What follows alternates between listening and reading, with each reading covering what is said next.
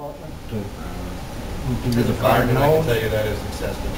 Yeah, it's really, I heard that and I was kind of outraged. I can't imagine what that would cost. And I thought the person that, You should have been outraged with the people writing on that bill. yeah, Free speech is so Expressing outrageous. their views. If we were underwriting, we would have Manch meeting. I don't know. We can go right on your house. You wouldn't be told today. Well, see, my house is private property. Yours is owned by the rest of us. See, we pay, So live here in the city?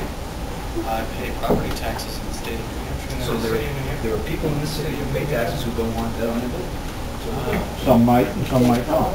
Yeah, tragedy of the commons. But doesn't it seem strange to call the fire department to do what you could do with a garden hose, How knowing about y'all stop knowing the forcing me to pay expense? for your building? I would think and the I won't person write that made anything. that You call, don't live in the city, right? I'm not sure what you mean by the You city. live in the city of Manchester. What's the city? You ask us for answers of your questions and we don't answer. You're asking me a question, I'm just trying to understand. No, you're not. Question. Do you live within the confines of the city of Manchester? You need to find what the city is. It's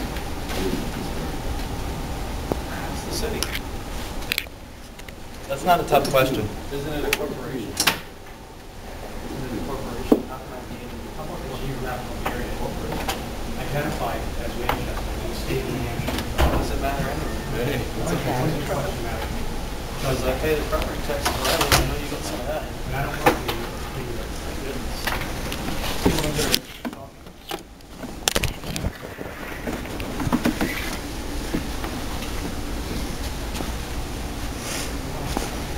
I remember when we grew up, and they told us about all these evil countries around the planet that were so evil that you had to go to war, kill them, break their stuff.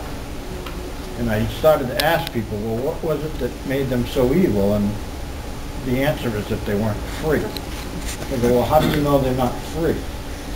And you start comparing the things that we were told as young people when we were growing up. You couldn't do what you want with your own property. You couldn't have a business without permission. If you got permission, you were endlessly regulated. You were subject to surprise inspections. They had cameras on the streets. They had roadblocks. You had to carry paperwork with you wherever you went that controlled the media. They tortured their prisoners. They had lots and lots of people for what they call political crimes, which meant there was no victim, but they put them in prisons anyway. You mean like people with plants in their pocket? Plants would be one thing, yeah, thought crimes. And I start to think about that, and I go, oh, and the other thing was the endless wars all over the planet. And I start going, geez, it's starting to sound kind of familiar, isn't it?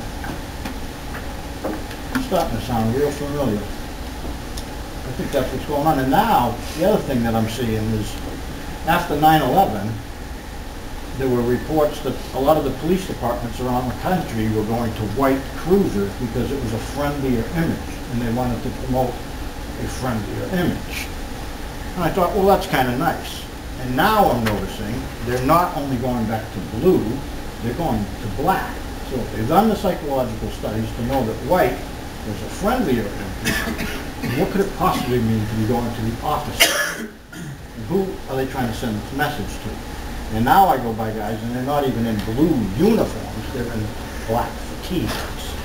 And I'm thinking, it's really happening in this country, isn't it? They're going to really do this in this country. It's going to get like those other countries. And so I got involved with this stuff to try to think about what are we leaving for the next generation?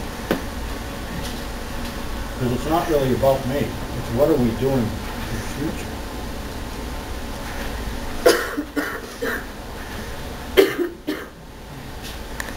Very strange.